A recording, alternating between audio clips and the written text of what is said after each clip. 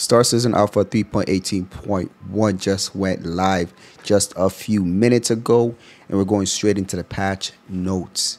When it comes to this there has been a wipe, as I mentioned in previous videos. So that means they've reset our reputations, our AUEC, as well as any ship components or ships that we may have purchased in the original 3.18 build. What's new about this is that there is 200,000 AUEC that's been given to everybody to start off with, which is much better than the usual 5,000 or 25,000 AUEC. So before we move forward, I'd like to go through some of the known issues that they have mentioned for this patch notes here. It says the game client may close without error or crash handler. ASOP terminals are unusable and fade black when accessed. Delivery objectives withdrawn upon reaching mission location.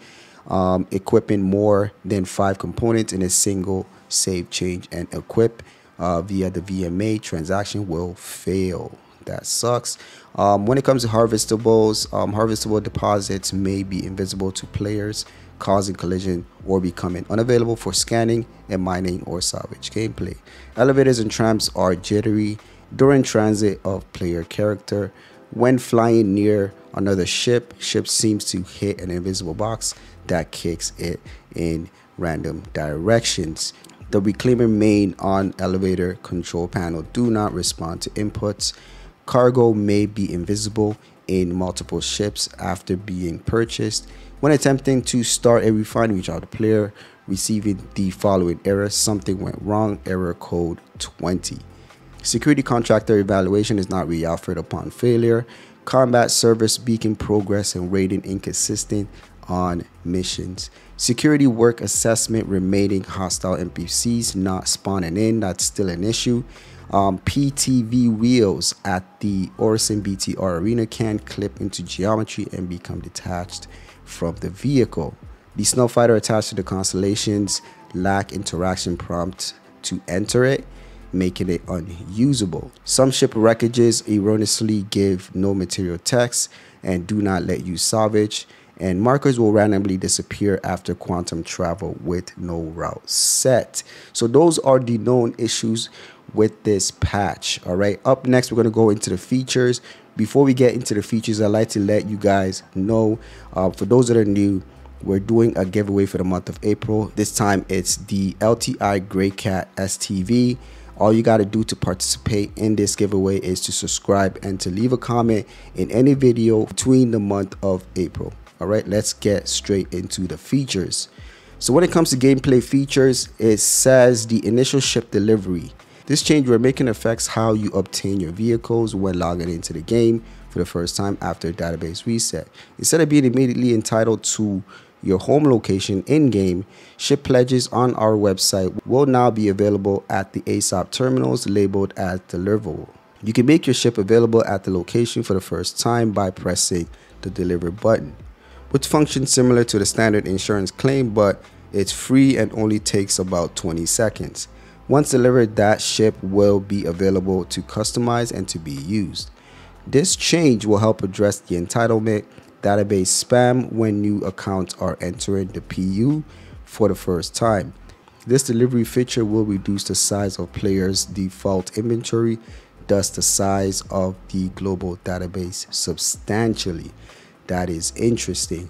Up next, it says Arena Commander customization temporarily disabled. We have implemented the improvements to the API that manages ship customization in the Arena Commander and are exploring more, which we believe will further alleviate issues with the entitlement.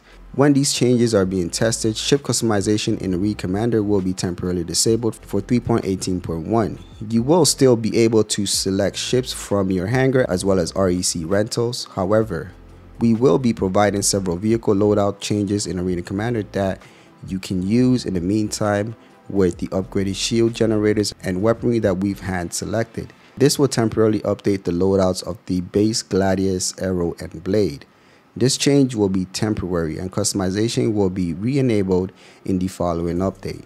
The next update will include general fixes that didn't make it in 3.18.1 release and or were blocked by issues with persistent entity streaming.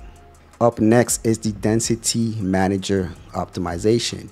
Updated Density Manager values to be more aggressive for removing unneeded entities in the PU to improve the server and client performance. This is really good.